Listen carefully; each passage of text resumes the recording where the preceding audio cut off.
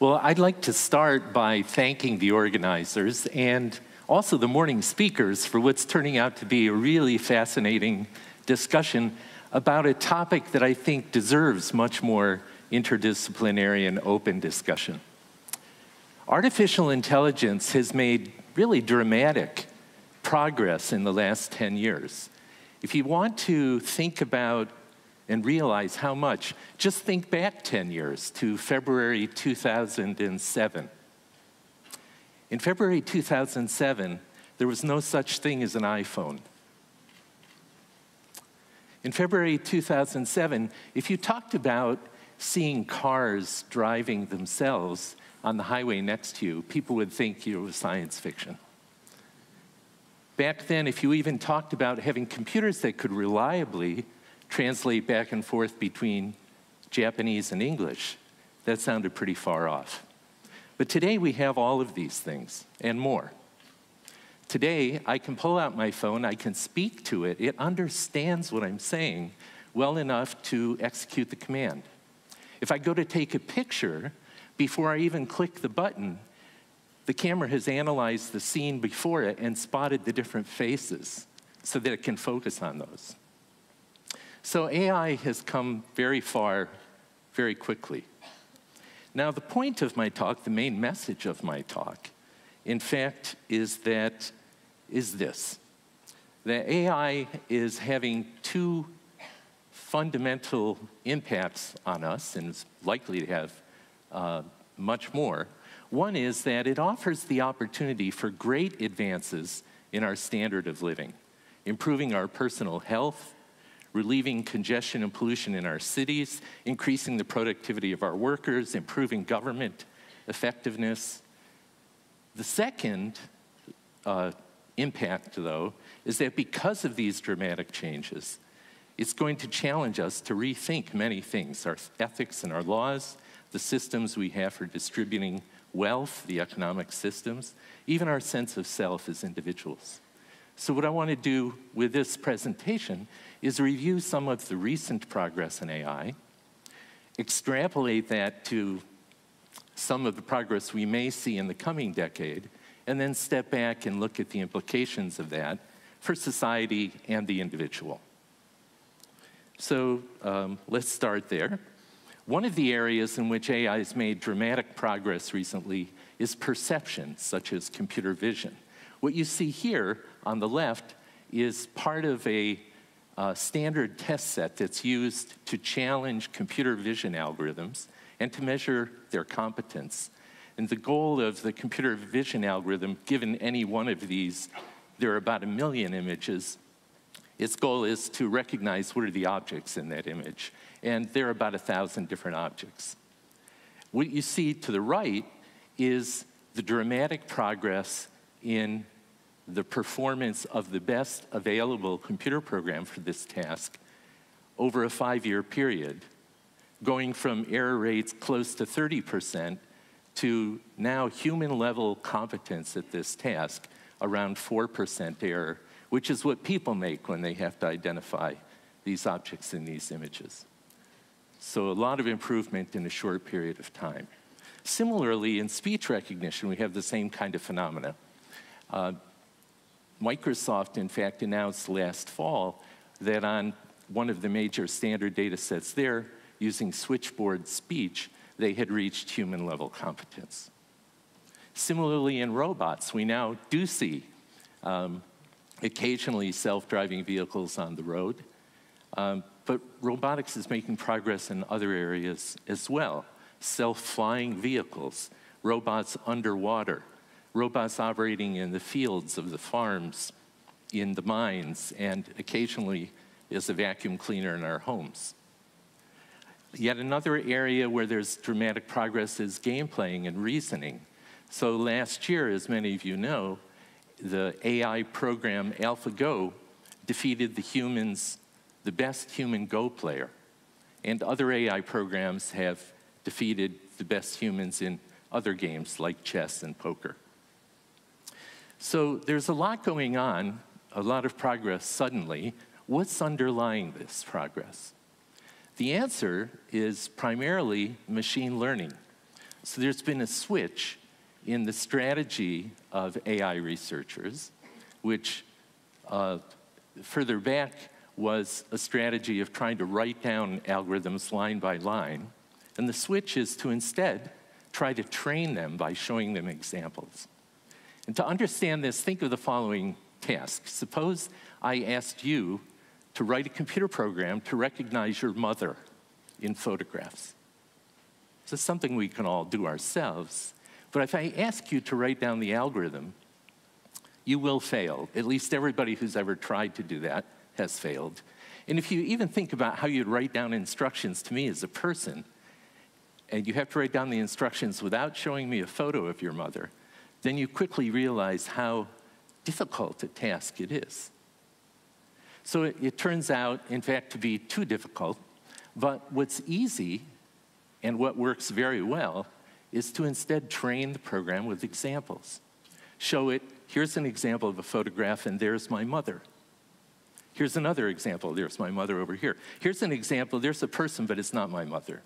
So with enough positive and negative training examples, the program can learn the subtle distinctions at the image level that distinguish your mother from others. And that's the idea of machine learning and training a program rather than to write down the strategy line by line.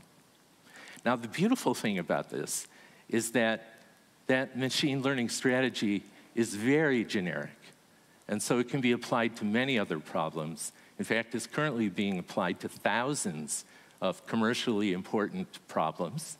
Instead of classifying images of your mother, we could classify electronic medical records of patients according to whether they should be diagnosed with pneumonia or not. Or classify those records according to whether a particular therapy will work or not. Or classify credit card transactions according to whether this transaction is likely to be fraudulent or not. So machine learning and the collection of relevant data to train those systems is what's really primarily the driver of the sudden recent progress in AI. And this leads me to actually the first impact that I think AI has already had on us as a society. I think we're actually at the beginning still of a decades-long trend toward increasingly data-intensive, evidence-based decision-making across all walks of life. And that trend is being fueled by the growing volume of online data and machine learning algorithms. You could think of it as a trend, a kind of tidal wave that's pushing us toward a new age of empiricism, of decision-making based on data. So that's kind of where we are now. What's next for AI? Well, it's never easy to predict the future. I can't either. But one thing I think we can say confidently is that we're going to continue to see advances in the use of machine learning from big data as more and more organizations collect more and more data to, for example, understand which of their customers are likely to want which products, to optimize their internal processes, and so on. Another trend we may see over the next decade is the appearance of products we can buy to achieve superhuman vision and hearing. Now that AI systems are at human level in some of these perceptual tasks, why not have products that improve our vision? I wear contact lenses as a technology to improve my poor vision up to 2020. If I could instead purchase contact lenses or hearing aids that gave me even better visual acuity or hearing than standard, there might be cases where I would want that. Another trend we may see, this one might be a little further out, is machines that really understand text. We don't have those yet. Of course, we do have search engines that can retrieve for us documents that contain the keywords we're searching for, but those search engines don't really understand what that text means. On the other hand, we now have programs that can translate English to Japanese And those programs have to have a little bit more of a hint of the meaning of the sentences in order to accomplish that. If AI gets to the point of having programs that really can understand text, it'll be a watershed moment for all of us. Why? Because when computers read, they will read it all. They will read the million books that Amazon has, every web page, every news article, and they will be better read than you and I by a factor of 1,000,000. Search engines will disappear the way we think of them now. They'll be replaced because each of us will have a personal reading assistant. If we have a question, it will answer it directly based on what it can read, and it'll prepare a paragraph summary justifying its answer, along with citations to background reading that we can dive into if we want. So that's an example of something which may or may not happen, but if it does, I believe personally it will happen eventually. So when it does, it will have a dramatic impact. Here's another example. I think we're going to see a trend toward a particular kind of conversational interaction with systems. Right now we have very simple conversations with our phone. We might ask them the weather, they might tell us. But instead, here's what I'm interested in. There are a lot of apps that don't exist on my phone, which could exist. For example, I'd like to tell my phone, or have an app, that whenever it snows at night in Pittsburgh, it wakes me up half an hour earlier, sets my alarm earlier. But nobody has written that app, so I'm still waiting. But the trend that I think we're going to see this decade is that I won't have to wait. Instead, I will say to my phone, whenever it snows at night, wake me up 30 minutes earlier. It may say, well, I don't know how to do that. Do you want to teach me? And I will say yes. And I will say, here's what you do if you want to know if it's snowing. You open up the weather app, you go to the tab called Current Conditions, and if the Current Conditions field says SNOW, it's snowing.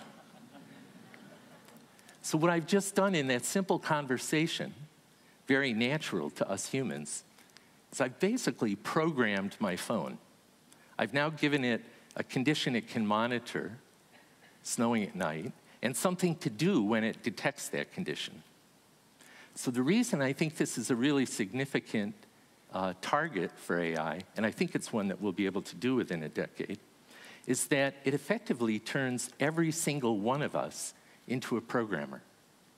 So today there are probably hundreds of thousands or maybe 1,000,000 people who know how to write software for phones. This will change that number to billions, the number of people who own phones. And so the creativity, the customizability, the general pool of bubbling ideas of what we can do with these devices, the pool of people working on that will grow by orders of magnitude. Okay, so those are some of the things we may see coming. Let's step back and think about how these things will influence society and maybe our view of ourselves. Let's start by thinking about the impact on city life, and start there even just by thinking about the impact of self-driving cars, which many people think will be in cities within a decade. Of course, self-driving cars will have positive impact on traffic congestion, deaths, pollution. They'll drive faster. They will weave through the intersections the way humans walk down the sidewalk and just pass each other without stopping. Cars will also allow cities to remove a lot of the parking lots that are using valuable real estate and turn them into city parks. Why? Because the self-driving car, if it needs to park, could drive out of the city to a place where there's more free space. Cars will have sensors, of course, cameras and others, that allow them to drive, but those sensor data will be networked to the city, giving the city a kind of set of roaming sensors that are reporting back to give the gestalt, the full picture of what's going on in the city. That'll lead to instrumented cities, and what will the cities do with all that data? Well, they will apply machine learning to that data to learn, for example, to anticipate or to predict when a crowd appears somewhere, to predict whether, for example, that crowd is going to grow or shrink over the coming 30 minutes. And using that prediction, the cities will then be able to make more intelligent decisions, like whether to reroute a bus over there to help the people when they want to leave, or send some police there to prepare for the crowd that's going to be growing there. Cities might also use that network to, for example, clear a path if an ambulance needs to get through. They'll just order the self-driving cars to pull over. But they might also order other self-driving cars to drive up and block the alleys in case some human on a motorcycle comes through and accidentally would get in the way of the ambulance. So these cars are both sensors and actuators that can be controlled by the central city. This may also lead to new roles for government. If city governments are going to collect this data and act on it, maybe they will people who do those jobs better. If you're a security guard, being able to have superhuman vision will help, but it won't replace you. You also are there because you need to take action if something happens that requires intervention. And there will be others, intelligent workflow assistants, perhaps robots, computers that read in summary will influence other kinds of jobs. So the bottom line is that AI will have both positive and negative impacts on employment. It'll make humans better at some things, it'll eliminate some jobs, it'll create others. It will also hopefully improve our education, which is going to be important when people need to retrain to get a new job. There's interesting research on online tutoring AI systems that adapt the curriculum to the needs of the student. AI is already giving us new, more flexible ways to work. Think about Uber, which allows people to work when they want and not work when they don't want. The whole Uber business is possible because AI software is being used to match up drivers who are looking for a passenger to passengers looking for a driver. And other AI systems in Uber are being used to tell the drivers where to hang out so that they'll most probably find a passenger soon. However, the one that actually bothers me the most is that I think AI progress, whatever it does to total employment, and there are forces in both directions, is highly likely to further skew the distribution of wealth. So I look at it this way. AI progress is going to grow the total wealth pie. Who could be against that? But it's also going to worsen the skew in income and wealth. And who could possibly be for that? It'll worsen that skew partly because the jobs that will first be automated will be the jobs that don't pay very much. So those are already people on the lower end of the income scale. So what can we do? I think society can start now to improve access to education, maybe to debate ways of reversing this growing wealth disparity, and to consider the question of, if we need fewer taxi drivers in the future, what do we need more of? Maybe medical workers or other things, and use that as a guide on retraining. So let me just finish up by taking a quick look at how AI might also change our sense of self. It's interesting, if you think about it, the internet has already changed my sense of self. I'm actually a more social guy than I used to be. I'm more in touch with my family and my friends because of text messages and video conference calls that I can do remotely. I'm also more knowledgeable. If I'm in a conversation and need a fact, I go to Google, thank you, Peter, and look it up.